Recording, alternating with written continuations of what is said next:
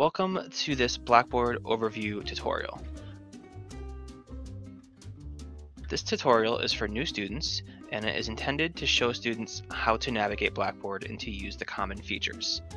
The first thing you'll need to do is open your web browser and type in the following web address, goodwin.blackboard.com. You'll see it right up here in my address bar.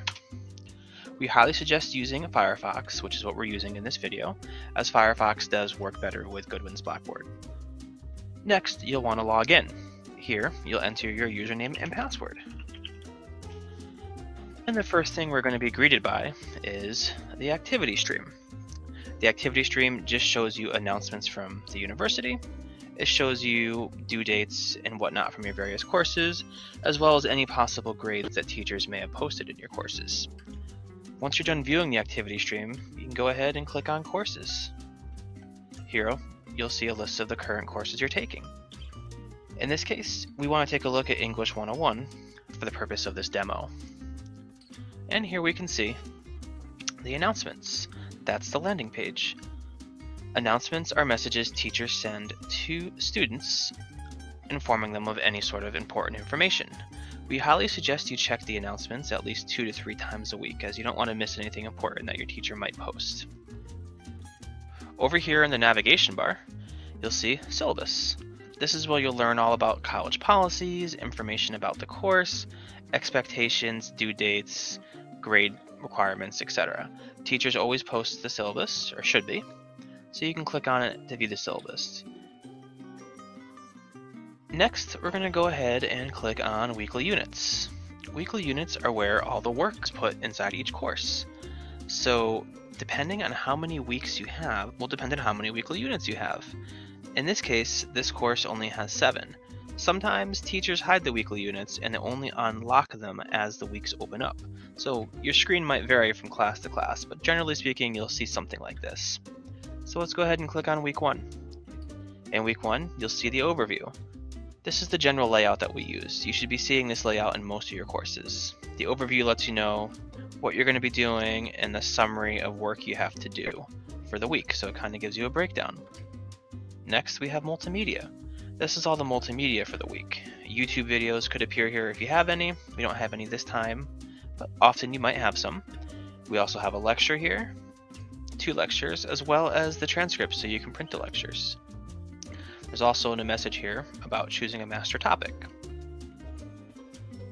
Next, we come to activities and assessments. This is where the actual work is located. You'll see we have 2 writing assignments. You'll see a quiz.